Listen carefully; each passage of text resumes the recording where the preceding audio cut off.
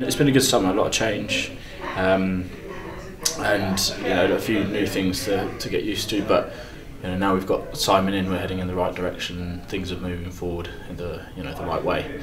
And then we had a good start last week in Bucharest, so it was good to get a nice win under our belts going into the season. It was difficult, to say the least. We were very fortunate that we had Barry Maddox came in and Russell Earnshaw was still here as well, so we weren't left completely to our own devices. And we had the strong back in the S&C team and our head physio Remy Mobed. So those guys sort of drove everything really, and as players we just had to get on with it. We took it week by week, knowing that a coach would come at some point.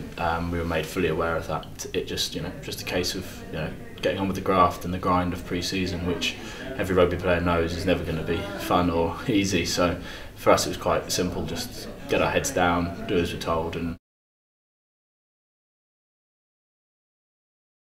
if you went back 5 years, I'd say yes, but in this day and age that's not the case. The game's evolved so much now, and I've been fortunate enough. I actually won my first cap against Spain, and I think we put 40 points on them. But they'd come together 2 days before, flown over into the tournament because they'd won a wildcard entry into the London Sevens. Now they're a full-time outfit, and they go into all the European theatre tournaments, and they're growing and growing and growing as a rugby sevens nation. The same can be said for Kenya and plenty of other countries who a couple of years ago would have been foregone conclusions. That's not so much the case. So Spain come up, is our first game, but that's as much of a test as our game against South Africa in the evening and against France in the afternoon. So can't rest on our laurels, and we've got a new coach to impress. We're building at the moment. We've got a massive development phase at the moment of the fact that we've got a new coach, and like you suggested, we've got to develop and understand what he wants from his game plan. We've got to develop and understand each other within that framework.